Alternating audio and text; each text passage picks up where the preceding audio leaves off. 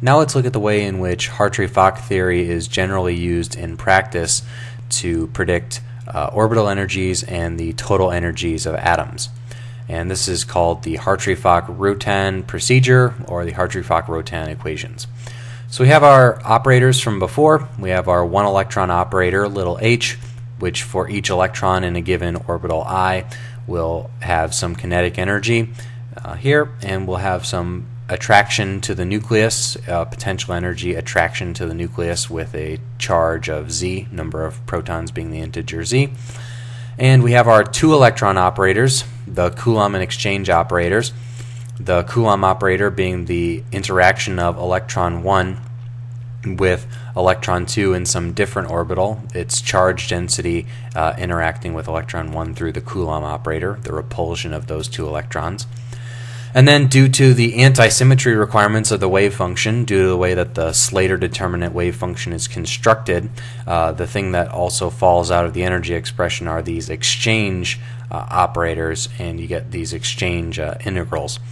And this is not really interpretable classically, but you can see by the math here, basically there's an exchanging of the indices I and j here as far as which orbitals electron 1 and electron 2 are in. There's an exchanging of electrons going on there to satisfy the anti-symmetry principle or the Pauli exclusion principle. Okay, and that gave us our Fock operator, which was a sum of, for an individual electron, it's one electron operator, and then the sum over all of the other electrons of its two electron operators, the Coulomb minus exchange. Okay, and for each given orbital, the orbital is an eigenfunction of the Fock operator, and that gives back some orbital energy times the orbital back itself. Okay, but we haven't mentioned anything about what the form of these orbitals takes, what the functional form looks like. So in this type of procedure, what we'd have is that a specific orbital, psi I of R1, would, let's say psi I of R1, would equal some linear combination of what we would call basis functions. Basis functions we've seen before. A basis set is just a way to expand a problem in terms of a specific set of guess functions. So we have a sum over this nu equals 1 up to k, with there being k basis functions. And then you have a coefficient c for the nu, for basis function nu in orbital I, so c nu I, times a basis function phi of nu, which is a function of R1. Okay, so what type of functions should we expand these wave functions in terms of? Well, for atoms, we know that we can solve the hydrogen atom exactly. We can solve that given its exact Hamiltonian, the Schrödinger equation, and we can get the atomic orbitals for hydrogen back from that. So things that look like the atomic orbitals of hydrogen are probably a pretty good starting guess for other types of orbitals. And in fact, that's what we're going to do. We're going to use things that look like hydrogen atom orbitals and just vary them slightly in order to be able to capture our new wave functions in this type of form. They're not going to be exactly looking like this because we now have the interaction of the electrons with each other. If it was only one electron terms interacting, they would look pretty much exactly like the hydrogen atom. But these two electron terms, these 1 over R1, 2 operators, kind of muck things up a little bit. So we have to use expansions like this to approximate the solution instead. Okay, so one form which could be very commonly used, usually more in smaller type of problems, would be what we call a Slater orbital. And this would have some normalization constant, and x to some power, y to some power, z to some power, and then we have e to the minus zeta r, where zeta is some exponent which depends on whatever we pick for that given basis function. And having this e to the minus zeta r in there, that's called a Slater function. If you want an s orbital, you just have set a, b, and c equal to 0. You just have some constant times e to the minus zeta r. And if you wanted some higher angular momentum function, you would pick some higher value. You would pick some non-zero value of A, B, and C. If you wanted something that was a P or a D or an F function, you would pick something different there. Then what we could also use, which is what is much more commonly used in practice, is called a Gaussian orbital or a Gaussian basis function, which would be the same type of pre-factor here, normalization constant, and then some powers of x, y, and z. Then you have e to the minus zeta r squared, and that would be called a Gaussian basis function.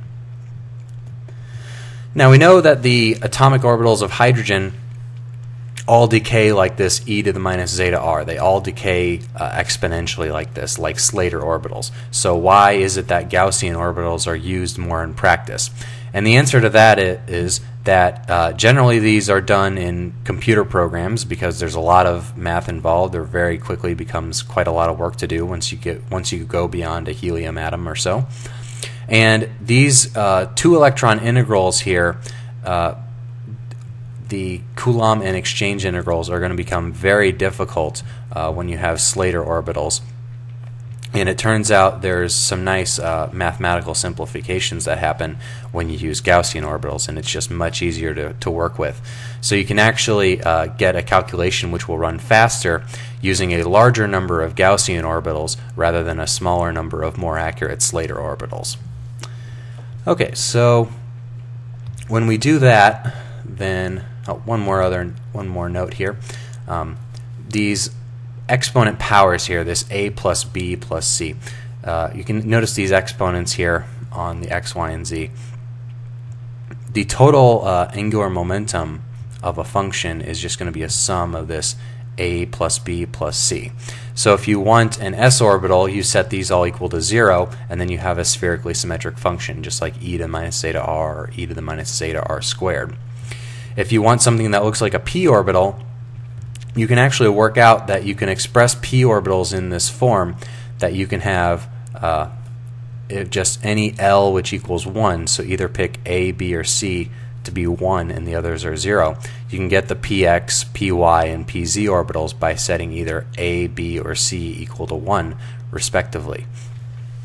Then d orbitals are combinations in which L equals 2, f orbitals are combinations in which L equals 3, and it gets a little bit more complicated how you have to represent them in order to get the type of spherical harmonic representation that we were talking about before, but it's all pretty much one mathematical transformation away, and this would be called a Cartesian expression of the basis set doing it this way. But it's a straightforward mathematical transformation to get them to the type of spherical harmonics that we were looking at with the hydrogen atom. Okay, so if we look at what happens now when we express the Fock operator acting on this wave function, we'll see that we have sum of nu equals 1 all the way up to k total basis functions. The coefficient for basis function nu in orbital I for phi nu of R1. It's then going to equal some, that's a terrible epsilon. It's going to equal some orbital energy, epsilon I, times our atomic orbital back, c nu I phi nu of R1. Okay, that fit. That's good. So now you can take this, if we have our psi I here, if we multiply on the left here by a psi star I and then integrate over d cubed R1, let's write some simplification. Let's write some integrals here. We can say we have f mu nu, which is going to be an integral that looks like the integral over all of the spatial coordinates of electron 1, basis function phi star mu, complex conjugate of basis function mu, times the Fock operator acting on basis function nu, so mu and nu being two not necessarily the same basis functions, could be two different basis functions. And over here, we would get, that would be the type of integral we'd get by multiplying by phi star over here and integrating. If we multiply by our psi star for a given orbital over here and integrate, you'll have integrals which look like what we're going to call S mu nu, where we have the integral d cubed r1 phi star mu phi nu. And these integrals should look somewhat familiar. When we talked about the linear variational method, we saw that we had Hamiltonian matrix elements in terms of integrals like these, like wave function psi star times h acting on the wave function gave us Hamiltonian matrix elements. Well, in this case, the Fock operators are effective Hamiltonian. So we have basically the Fock operator is going to be represented for this basis set in terms of a matrix, and these matrix elements of this Fock matrix is going to be f mu nu, which are integrals like these.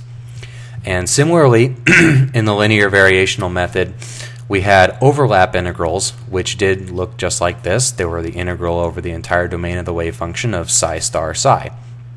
And the overlap of all of our basis functions is again represented in a matrix S mu nu, whose elements are these S mu nu, where the mu will be the rows and the nu will be the columns.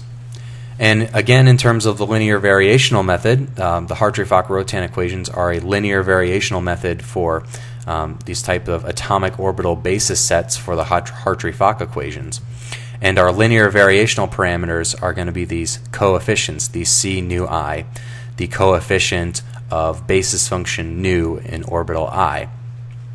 And our individual atomic orbitals are going to be represented as a vector of these coefficients. So this should all bring back familiarities to the linear variational method, and when we went through that, discussing that in terms of approximate methods for solving a quantum mechanical system for which we can't solve the Schrödinger equation exactly. Okay, so when we substitute in these integrals where we've multiplied by psi star and integrated, we get equations which will look like this, where we have the sum of nu of c nu I of times f mu nu equals epsilon I, the orbital energy for atomic orbital I, times the sum over nu c nu I s mu nu. Okay, so these type of equations here, once we transform that and go down to this step, can be represented in the same way that we end up getting to the linear variational method and the secular determinant. Looking at the linear variational method, we have the Fock matrix F, whose elements are these f mu nu integrals, times the vector C, which represents a vector of these basis function coefficients, which represent a single atomic orbital for some atom, equals some orbital energy, epsilon, times our overlap matrix S, these integrals of phi star mu phi nu, times again the vector of coefficients of our atomic orbital basis functions. So of our atomic orbital represented in terms of a vector of these basis set coefficients. Okay, and again, this is the same kind of pseudo eigenvalue problem we have here. If you have a set of orthonormal basis functions, then this S matrix becomes an identity matrix, and you just have Fc equals epsilon C, which is again a matrix form of our Schrödinger equation, H psi equals E psi. Okay, so these are what we would call the Hartree-Fock-Roothaan equations, this matrix form of our representation for solving for our atomic orbitals in a basis set of these kind of guess functions here. And in terms of this method, we have k basis functions. So the Fock matrix and the overlap matrix would be k by k matrices. And we would have k total orbitals, and we have the number of electrons we would have n occupied spin orbitals if we have n electrons. A spin orbital just being some orbital with a unique set of quantum numbers, so in terms of a spatial orbital and then a value of spin up or spin down. And so those would be occupied spin orbitals, or orbitals with an electron in them. And then you would have k minus n virtual orbitals.